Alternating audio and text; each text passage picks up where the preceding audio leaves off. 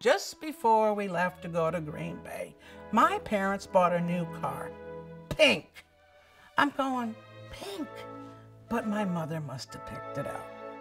They moved on my 12th birthday,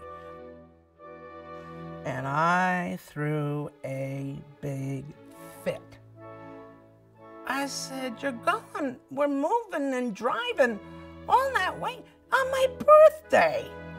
I said, "Couldn't you wait a day?" This whole thing of driving was so that his children could see the country.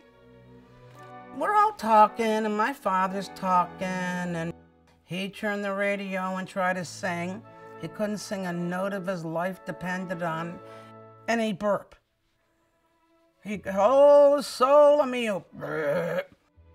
But when we hit Milwaukee, everything in the car went dead silence, because all of a sudden we saw all this snow. The first 11 days that we were in Green Bay, it snowed every day. I might have been crying a little bit, but I never let anybody know. I mean, you know, because this is his new job and you gotta go.